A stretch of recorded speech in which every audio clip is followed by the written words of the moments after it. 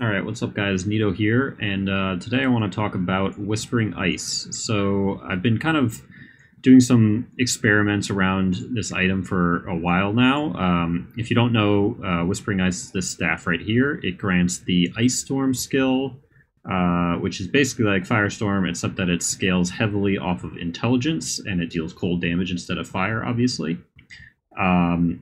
Also, unlike the new Firestorm, it doesn't have a big initial impact. It has just a bunch of smaller hits. And it got changed the same time as Firestorm did last league.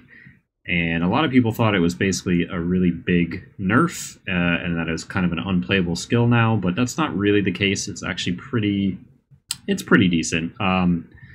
It's definitely nerfed in some ways, but it is buffed in other ways, so what they actually changed was previously it had no limit on the number of storms you could summon. Now there's a limit of 5. So right away that seems like a really big nerf because you can't really scale duration anymore as a big damage multiplier because you can only stack up your storms 5 times. So that definitely hurt it. And they also lowered the base duration, and they lowered the number of impacts per second from 10 to 5. So all that sounds like really bad, but they did raise the damage scaling. So the damage you gain per 10 points of intelligence was raised, as well as the damage effectiveness was also raised. And the most important change that I think a lot of people are overlooking is they changed the area of effect. They actually made it smaller for the landing area, and then they made it bigger for the actual impact of individual icicles. So just to show you what it looks like, if I cast a storm, there's going to be this larger landing area where these icicles can land in, and then each one of them has a smaller impact radius. And what they did was they changed it from the landing area was 25 and now is 22 base radius, and the impact of each individual one went from 10 to 16. So basically, previously you had this issue where you kind of wanted less area of effect because the ratio of a single impact to the entire area was 40%, right? So 10 to 25. Whereas now the ratio is like 72%, 16 to 22. So what that means is that it's much more likely for you to get overlapping hits on a single target within this area. Because basically the smaller hitbox enemies used to be really difficult to hit with a bunch of overlapping hits with the old Ice Storm. That is much easier to do now because you get much more of your overall area is covered by an individual hit. So it seems like on paper the numbers got nerfed a lot, but in practice it's actually better than you might think. I did actually even league start a Whispering Ice Archmage build on a Hierophant last league. And it was actually a pretty decent league start. So I have played this guild quite a bit in its newer form. And this league I actually wanted to experiment around using Doedre's skin on an Occultist. So what this does is it basically allows you to summon these effigies, which look like this, and you put in a bunch of curses, and enemies near these effigies, which are kind of like totems, but they don't have life, they don't die or anything, and you can have 3 of them at once, and they are instant cast. So you can actually put this on your left click and then just hold it down, and as you run around you'll just summon a bunch of effigies. And also worth noting that the curses on your effigies don't count towards your curse limit. So I'm combining it with this Replica Doedre's Damning, which removes one of our curses, so we can apply 1 fewer curse. So currently have no extra curses, so that means we can't apply any curses normally, but this bypasses it. So we're actually applying 6 curses. So we have Punishment, Frostbite, Temp Chains, Ellie Weakness, Enfeeble, and Despair, all from just using these effigies, right? So that's really powerful in and of itself.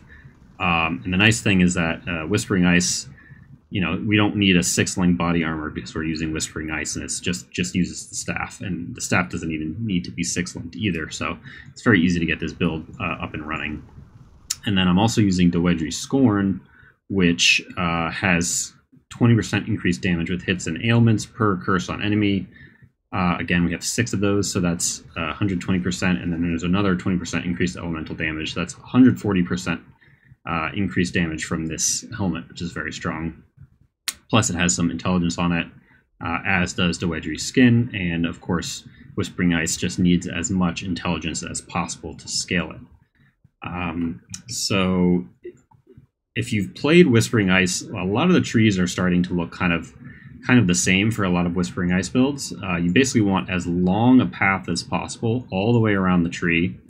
And then at the very end, you want a jewel called Split Personality, which currently I don't have because they are quite expensive. But you can get a jewel that basically says increased effect for the number of the number of travel nodes between your starting location and the jewel socket that you socketed in, and you can get flat intelligence and flat energy shield on that jewel. And it scales up as you go really far. So that's kind of the idea here. And then there's a lot of these conversion, Fertile Mind or Brute Force Solution, converting strength or dex into intelligence along this path. So that's kind of what my tree looks like currently. And another thing you can have is Pure Talent, gives 25 to all attributes if you're connected to the Scion, which I am right here. As well as some other good stats if you connect to some of the other starting locations. So that's quite good. And then I'm also using this Unnatural Instinct, which is kind of a neat spot right here because it gives us 45% increased area of effect. And that's actually one thing I didn't quite talk about, is that you no longer need Conk Effect to make Whispering Ice good. It's actually good to scale area of effect now, in my opinion. There might be some situations where you do want to land all of your hits on a small stationary target, and that's when Conk Effect is really valuable. But against any target that's moving, it's much nicer to just have big area of effect.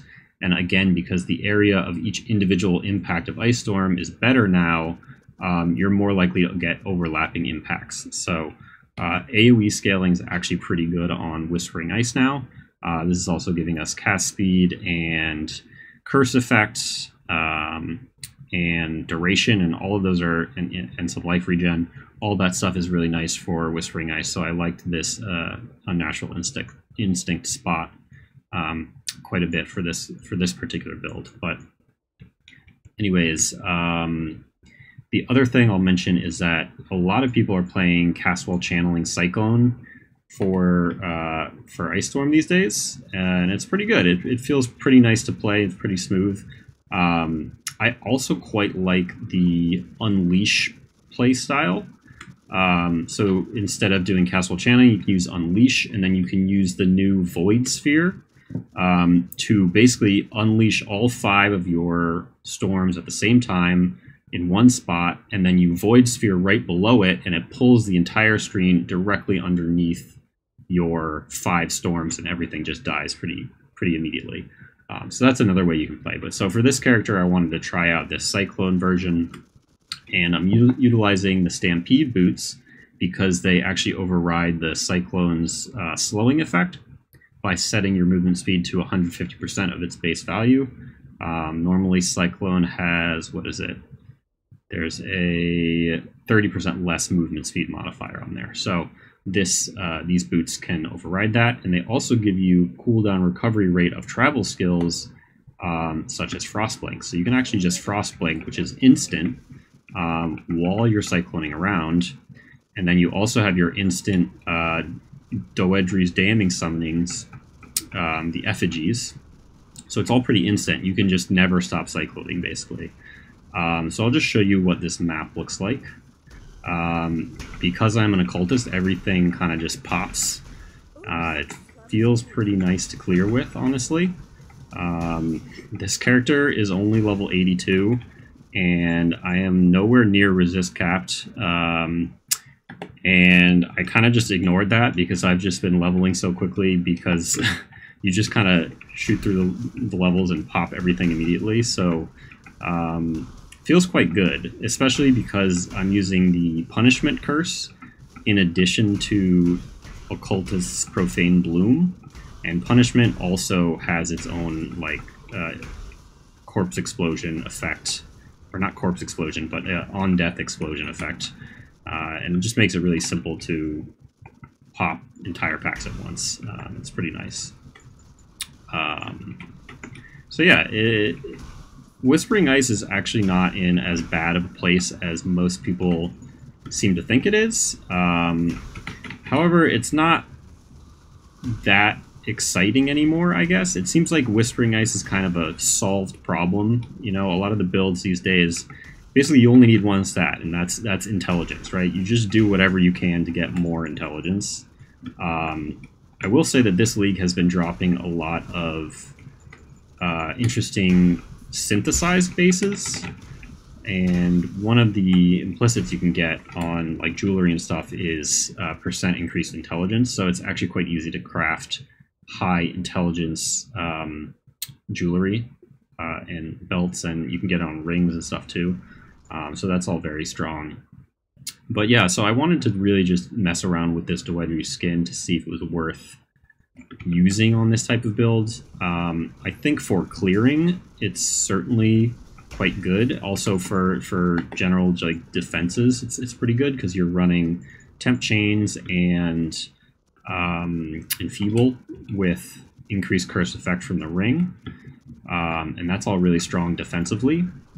However, when it comes to bossing, I think you're probably better off just going for like a high ES base that has percent intelligence on it, something like that, and just getting literally just as much intelligence as possible.